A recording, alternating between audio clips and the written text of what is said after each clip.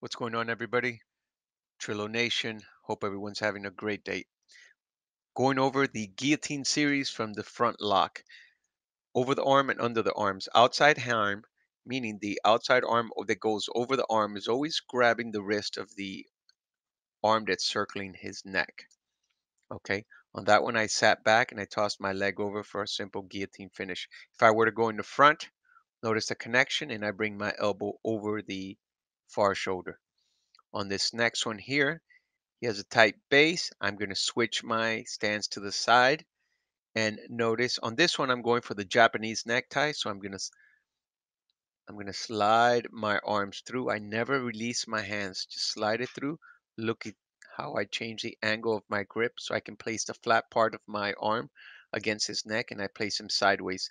Now from there, I'm going to drop my left shoulder, sink the arm through for a nice little tap here. Just going to squeeze the neck and push him forward. Remake the connection. And now I'm going to fall to my right side as I shot my right arm straight up. Now on this one, he doesn't have any resistance, which I can go for the rear grip finish. As I walk towards him, I squeeze. On this next one, he's resisting with his arms. I use my outside leg to remove his arms, and then I make the connection and I make the finish. On this next one, he sits up, okay? And I'm just going to review the same thing again so that you get a better view of everything we did, a little faster pace. Notice that my hands are always making connections. If his head is not, he's not cooperating, you can release one hand and push his head in and then make your connection.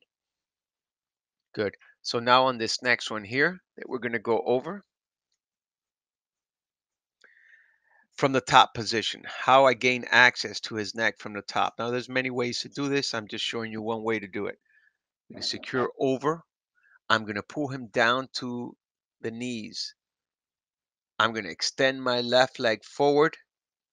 I'm just going to slide right over and finish him from the top. This is the first guillotine series I teach.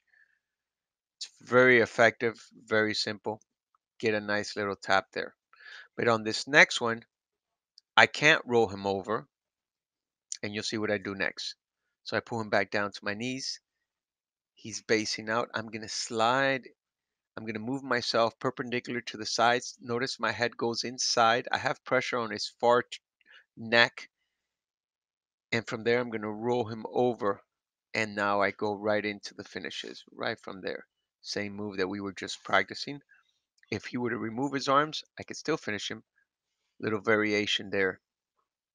So you can play with all these moves and come up with your own attacks. You guys have a wonderful day, and I'll see you in the next one.